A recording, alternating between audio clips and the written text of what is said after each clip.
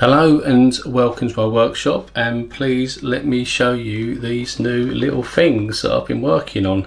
Now this is a good luck stave, and that little symbol on it is taken from an old magical manuscript from Iceland.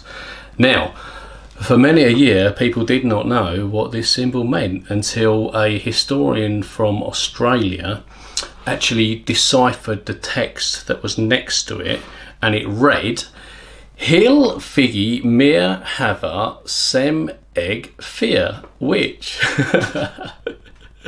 if you could possibly decipher my awful English pronunciation of Icelandic, would read fortune follow me wherever I go.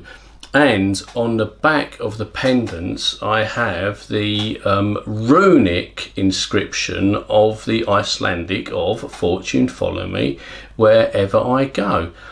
Now this is the basic pendant and chain that I make, and that's been oxidized to make the lucky symbol stand out.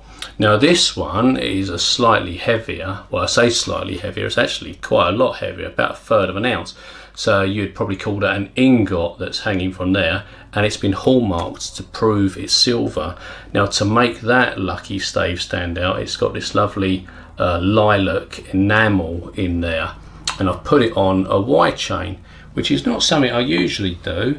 Men don't often wear Y chains, but I don't know why, I've actually got one on here, and even on my scruffy unfashionable workshop clothes I think that actually looks pretty good.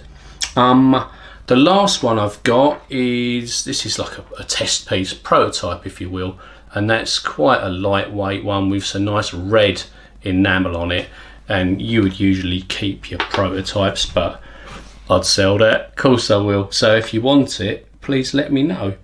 And there you have it, lucky Icelandic stave pendants.